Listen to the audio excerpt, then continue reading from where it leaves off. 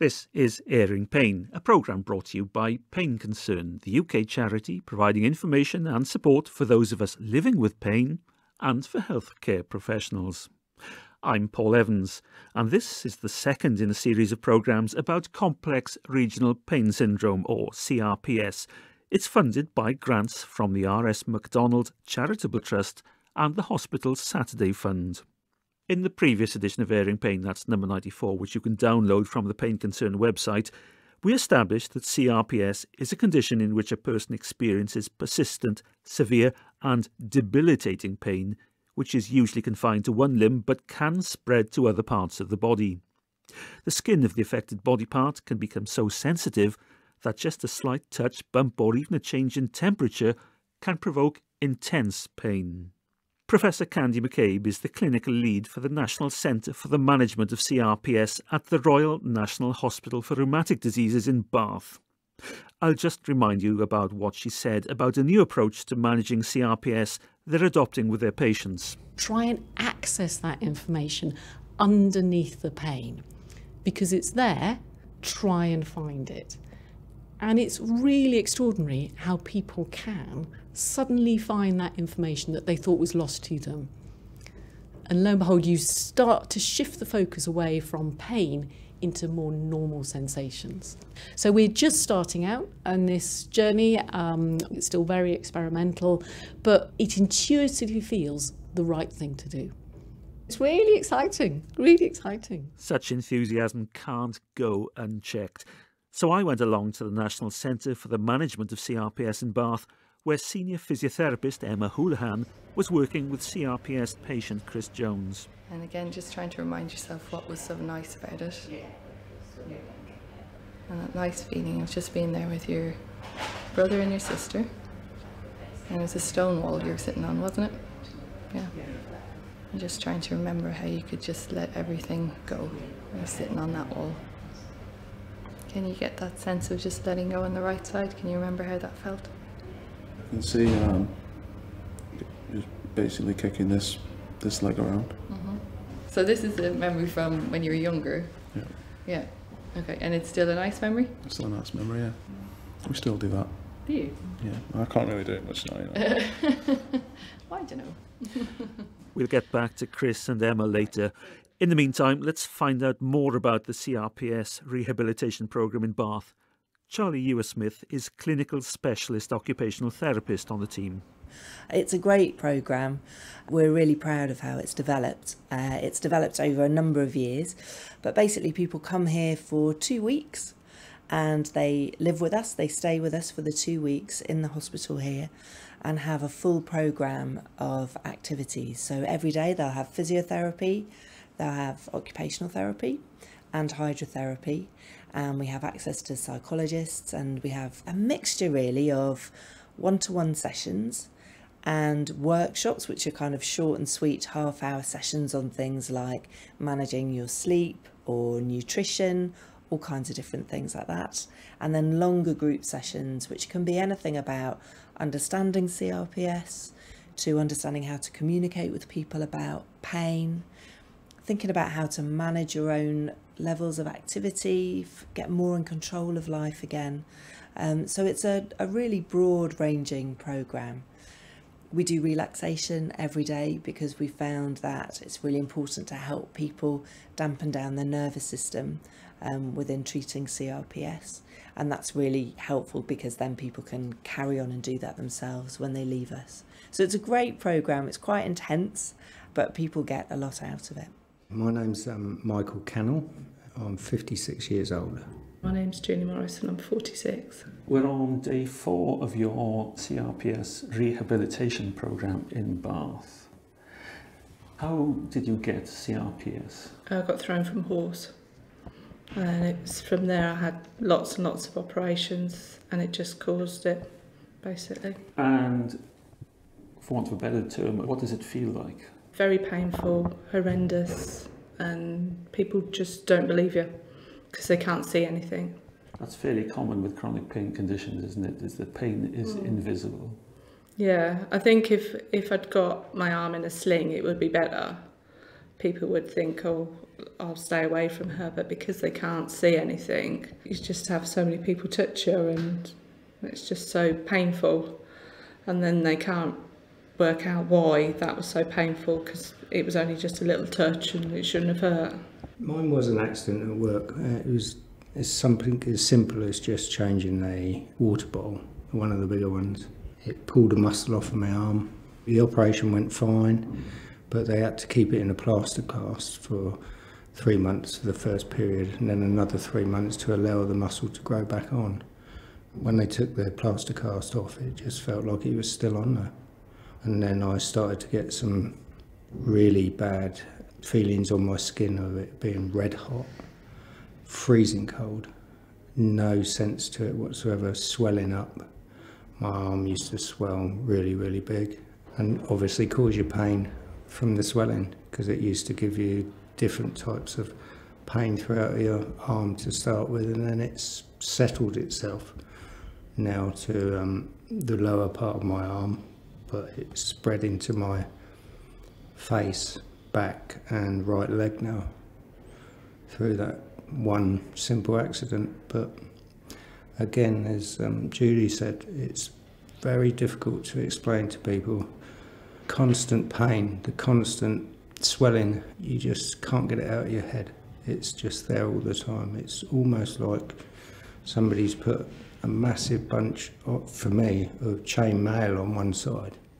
My name is Jane Hall, and I'm a clinical specialist physiotherapist with the CRPS service at the Royal National Hospital for Rheumatic Diseases. So at a new patient appointment, they will see Dr. Brooke, who's our pain consultant, and Professor Candy McCabe, who's our clinical lead. They will confirm or refute the diagnosis of CRPS, because quite often we get sent patients who don't actually have CRPS. They may have something completely different, like fibromyalgia. And because we've seen so many patients with CRPS, we're quite good at knowing who's got CRPS and who hasn't.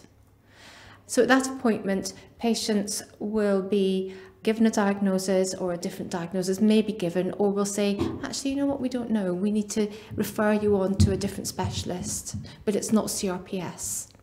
If it is CRPS, then patients will be invited to come back and see us in about 6 to 8 weeks to an appointment where they will see myself as a physiotherapist, or my colleague who has a similar position to me as an occupational therapist, alongside our psychologist, and we will assess how the patient has engaged with any of the initial recommendations that were given in the first programme. But equally, it's not just our decision. Crucially, it's the patient's decision. Do they want to come? And for them to know if they want to come, they need to understand what they're coming to. So we spend a lot of time explaining about what we do here. And we give them a leaflet which tells them about the programme. Very often they will have read this online before they come, and we often ask them to have a look at our YouTube video which talks about the programme, so that they can make as informed a decision as possible about coming. I'll give you all the details about where to find this information on the CRPS rehabilitation programme in Bath later in the programme. Now, at this point, I'll just remind you of the small print that whilst we in Pain Concern believe the information and opinions on airing pain are accurate and sound based on the best judgments available, you should always consult your health professional on any matter relating to your health and well-being. He or she is the only person who knows you, your circumstances, and therefore the appropriate action to take on your behalf. And don't forget that you can download all editions and transcripts of Airing Pain from Pain Concern's website, which is painconcern.org.uk. And there you'll find information and support for those of us with chronic pain, our families and carers, and for healthcare professionals. There's also information on how to order Pain Concern's magazine, Pain Matters. Now, back to Chris Jones, who's with senior physiotherapist of the National Centre for the Management of CRPS, Emma Houlihan. Not playing ball. Quite hot. Did you have a go of using that memory? Yeah, and I tried it this morning and last night, and whatever that twitch was is still invigorated. So Good. Nice. Yeah, it's always getting sort of like, you know, the goose pimples in the side of her face and stuff like that. Yeah. But I mean, that's good. If it's a different sensation to what you're normally getting, and it doesn't sound like it's massively unpleasant.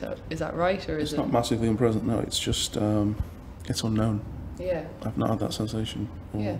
I don't actually recognise that Yeah. sensation. We know that you have difficulties knowing what's happening on the left side, especially in your leg, which is what we're focusing on now. So I'll just talk about your leg for the moment.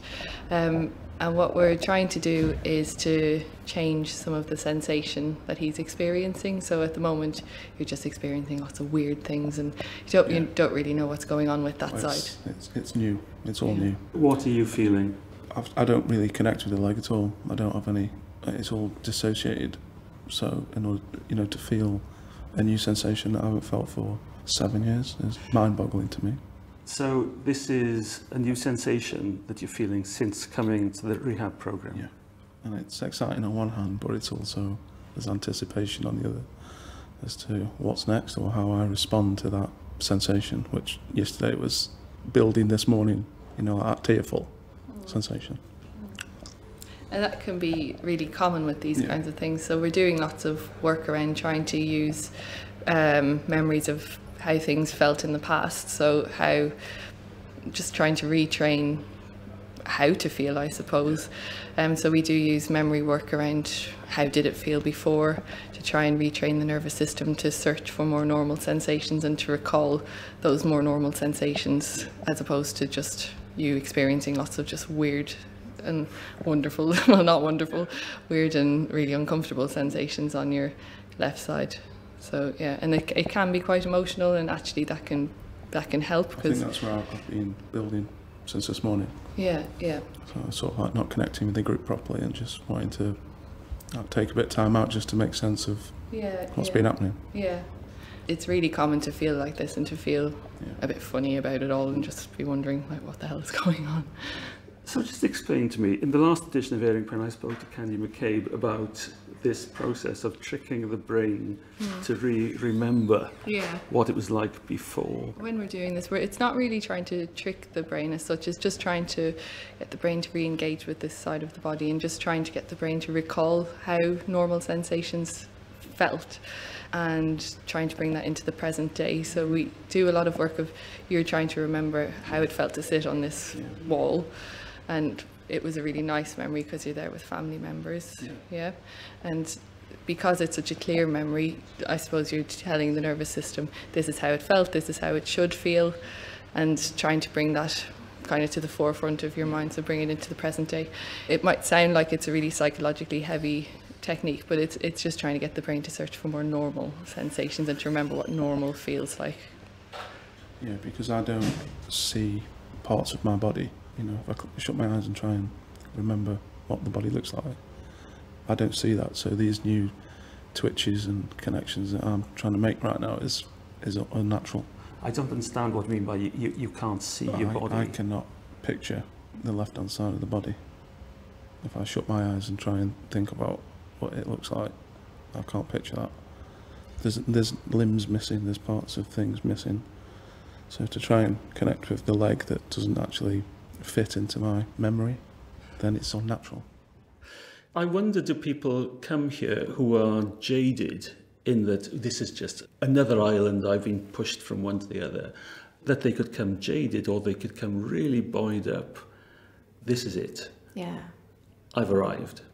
So we get both, and it's about managing expectations. So when patients are very buoyed up because they have been referred to the National Specialist Centre for CRPS, they come with very, very high expectations, which usually involve, I hope they are going to cure me.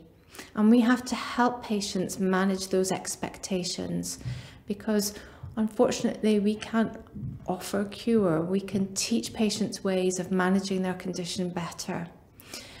Equally, when patients come very jaded, they often feel, what is the point of coming? So again, we encourage them to look at our information and say, what have you got to lose by trying it? Come and see what you think.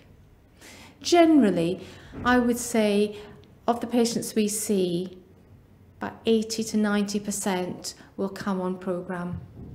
Sometimes we get patients though who don't really need to come on the programme because they've had fantastic local input, and the severity or the impact of their condition means that there wouldn't be an awful lot for us to do on programme. And so those patients are managed in the outpatient clinic. And generally what we do is teach the patient what they need to go away and do, and then ask the patient to come back and see us maybe 3 months or 6 months later, having put into place these different aspects, and see how they get on. And that can work really successfully. Tell me what state you were when you came in, and what state you hope you'll be in 6 days' time. I came in a slightly negative state, just because of past experiences, and I didn't know whether or not these could put me in a positive frame of mind. But I'm giving it all I've got, and I've made some progress, and I will continue to make progress. And the hardest part's going to be putting a flat foot on the floor, but I think we'll make that in the next week. Yeah, I mean, there's every chance, isn't it? It is a changeable condition, so it's really important to keep that in mind. And I think you're making loads of really good progress, and it is possible. And it's just taking it day by day and really just trying to pace things and give things a go and keep an open mind with it, because some of the things seem a bit weird, don't they? When you, like, some of the techniques used here are a bit strange, but you're going to have to crack on with them, I'm afraid. Moving on to now, or rather 4 days ago, when you started this rehab programme, what were your expectations? Mine are just like basic things. I just want them to show me ways to manage the pain more, on practical levels, just to do my own hair. I know it sounds really silly, but it's just, you get your independence back then, because you can get yourself up and out. Yeah. I'm reliant on somebody all the while. That was my aim, to manage it, because you don't. And then it makes it worse because you get stressed because you're in pain, and then that makes the pain worse. So I think it's slightly easier for a man because, okay, I might occasionally get the wife to wash my back or something if it's a bit difficult for me in the shower, because it is difficult for you to just get water to touch your skin. Yeah, water is a killer on your skin. Yeah. It really hurts. Yeah. I was just talking with Julie, who was talking about showering, which I can't remember the exact word she used, but basically it is terrible. I mean, how would you help somebody like that? Well, that's probably where I would hand over to Kerry, who is our specialist physiotherapist. I've never heard the buck shifted so fast. Oh, no. No, but it is the way we work. Yeah. So we are within a sort of interdisciplinary model, and we work very, very closely, probably more closely than in even a lot of multidisciplinary team environments. There's a huge amount of overlap in what we do in terms of OT and physio. We kind of don't think of it as stepping on each other's toes. We think about it as very much enhancing what each other do. And so we'll constantly be talking about how we can complement the treatments. So with something like that, it might immediately appear to be a very functional issue, which people might think, oh, that's OT completely. And some of it might be. So we may have some involvement from the occupational therapist down in hydrotherapy, for example, helping with practical side of showering and helping to improve it from that perspective. But also we would work, and I know you spoke to Emma early on a little bit about our neurocognitive approach that we use. So we could, along with the OTs, use various forms of desensitization along with a neurocognitive approach to help improve the patient's perception of water. So usually when someone's struggling with water in terms of experiencing that as a painful stimulus, it's when they have CRPS, it's because their perception of contact from water is altered. So we know that the contact from water shouldn't be a painful stimulation, but for them it's often experienced in a painful way. And that's because they're misperceiving that contact. So we would work using the neurocognitive process in order to improve the way that they perceive that and to try and normalise it. So basically teaching their nervous system to experience water in a normal way again. and we would use that process, that therapeutic process, as physios, but also working closely with the OTs to kind of integrate those techniques into everything that the patient's doing. And it may not be that water is quite a complicated one. So actually for somebody like Julie, we might not actually start with water. We'd probably start in another way, but it would be very much working towards achieving that as a goal for her. I made the faux pas earlier of calling what Emma was doing a talking therapy, a psychological approach. I was corrected. What's the difference between psychological approach and a neurocognitive approach? Again, there's an overlap, and I wouldn't want to say that there's no psychological aspect to that at all, because of course there is. With anything that you do in that way, going to be a psychological element to it. I think the way we like to think about it is it's not about using psychology to change how you feel about things.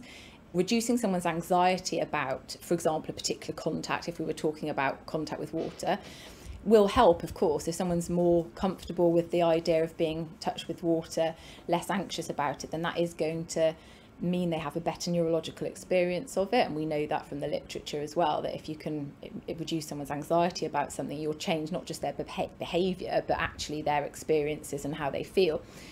But the neurocognitive approach is more than that. It's actually changing your nervous system's ability to perceive things. It's working with your nervous system, not just your brain, in terms of your psychological side, the psychological side of things. How's that? Not sure. That's wanting to go into some sort of spasm. Yeah, that's okay. Well, it's not okay, but it can happen with this. Try to control it from the knee down. So what was happening with that memory? I think just sitting on the edge of that bridge. It was a memory that was way back. Okay. I could see just gently kicking the right leg about.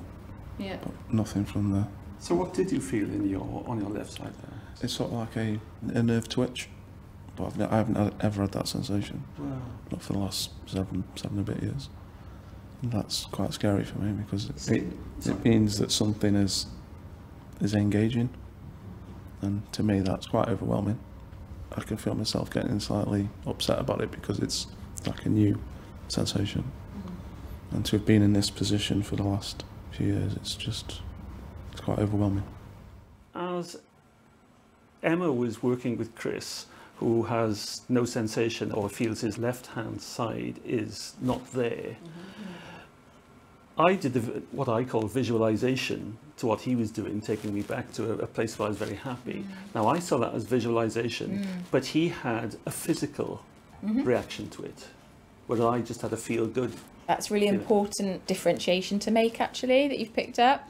It's not a visualization. Often patients will start with the visual aspect. So if you were to do it as a relaxation or a meditation, you would focus on possibly the visual side of things. For neurocognitive approaches, it's really important that you focus on the sensory aspect.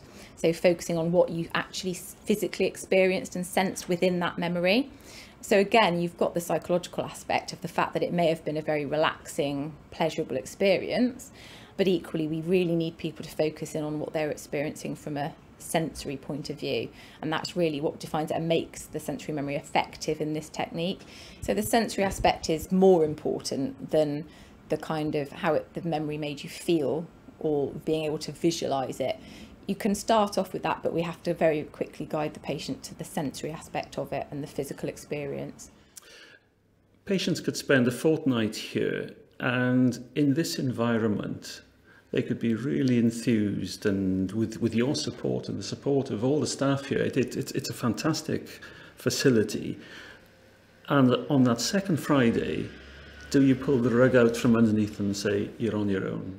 So, I mean, patients know what to expect. We warn patients that when they go home, they lose that cocoon-like experience where everybody understood them. And that can be quite hard for patients. So we warn them that quite often their mood can go down after they've been here. But we also hope that we have given them sufficient self-management tools that they know how to get back out of that. And don't forget, they've been with 6 or 7, 8 other patients who have a similar condition who they've bonded with over the 2 weeks. And we're quite keen for them to use that social support network to help them. They also have the CRPS website, which my colleagues Dr. Jenny Lewis and Lisa Buckle were responsible for, although the team obviously helped. So the CRPS website allows our patients to log on and effectively recreate their 2-week programme with the information and the videos that are on that site. So they can listen to Charlie giving a relaxation tape from the comfort of their own home. They can see myself doing Qigong with Kerry. So we very much encourage patients to go on that website. They also know that they are coming back to see us at a 3-month review appointment where we evaluate how they've got on with all the information that we gave them on programme and help them to set new goals. So you're not throwing them to the wolves? We're not throwing them to the wolves at all. After 3 months, patients are invited to come back and see us at a 6-month review. At that stage, we're generally saying to patients, okay, well, we've taught you what you need to know. Here's the CRPS website, which, is your choice to use or not. We think you're ready to fly on your own now. So let's give you a little bit of support of that and do kind of graduated hand-holding. And let's transfer you to what we call the open access phase of the programme. And this phase essentially allows for patient-initiated follow-up. So it very much puts the onus on the patient to contact us if they feel they need us. That was Jane Hall, and before her we heard physiotherapy clinical specialist Kerry Johnson. Now, those all-important links for patients and healthcare professionals. The National Centre for the Management of CRPS is in Bath, and the website is rnhrd.nhs.uk/page/79. Not very catchy, I know.